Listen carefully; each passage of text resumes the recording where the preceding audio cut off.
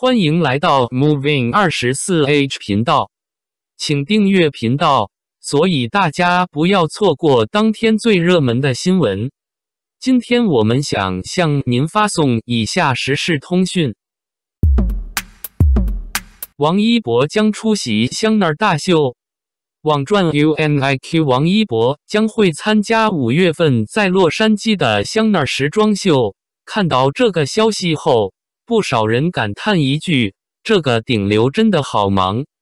之前网上就放出了王一博第一个季度工作表，3个多月来无休状态，甚至平均每天工作时长超过11个小时，看了都让人窒息。这个工作强度，谁会羡慕当顶流呢？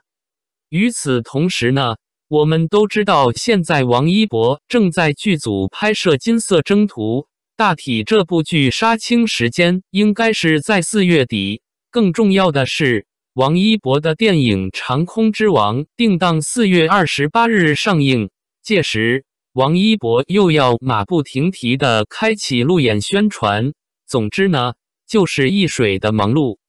其实看到这个讯息的第一个反应就是王一博估计参加的可能性不大，毕竟需要签证，还要来回赶行程。看了一眼时间后，突然意识到时间安排确实合适。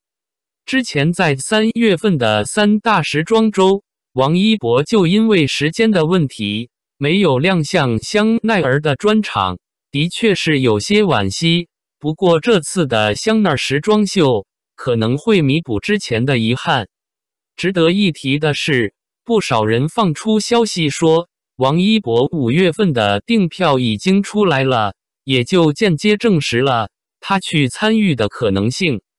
毕竟作为香家的品牌大使，从来都没有正式的出现，着实说不过去。在过去的3年里，受到疫情的影响，并没有在国外亮相过任何的时装秀，确实有些意难平。都知道香家对王一博可是宠爱有加，人家1932系列的珍品珠宝就被王一博一人包揽，但凡我们在公开场合中的王一博，必然会有 Chanel 的影子。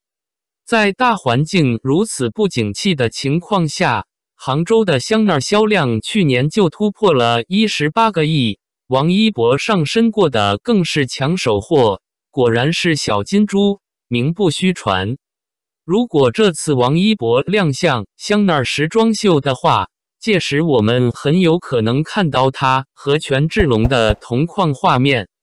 都知道权志龙可是驾驭小香风的男人，他的身材跟个人特色很明显，hip hop 风格，阴柔加冷酷，都给小香风带来了一种别样的体验。然而王一博呢，身材比例的优势，再加上个人的气质中的雅贵，可谓是穿出了小香风的特质，更是被称为行走中的小香风。凡是他上身过的，从未失手过，雅贵加运动气息浓烈，好似艺术品。这两人如果同框的话，将会是一个非常大的亮点，我们也很期待这个同框画面。香奈儿是非常懂得选品牌大使的，这是高奢中最有自己家特色的，很有态度跟风格，从来都是衣服选人，只有个别的衣架子，穿啥都有自己的味道，例如王一博跟 GD。 最后呢，我们还是想说，既然去参与的可能性很大，也就意味着王一博的商业价值在走一圈回来后，会有不同程度的提升，这是必然的，这就是顶流的价值。同时呢，在目前为止，王一博重点还是宣传主演的电影《长空之王》，这才是最重要的，这是他作为主演的大银幕作品，艺人能否撑起高票房，我们拭目以待。感谢您观看视频。如果您觉得本时事通讯有用，请不要忘记点赞、评论和订阅。祝您生活愉快，充满活力。再见。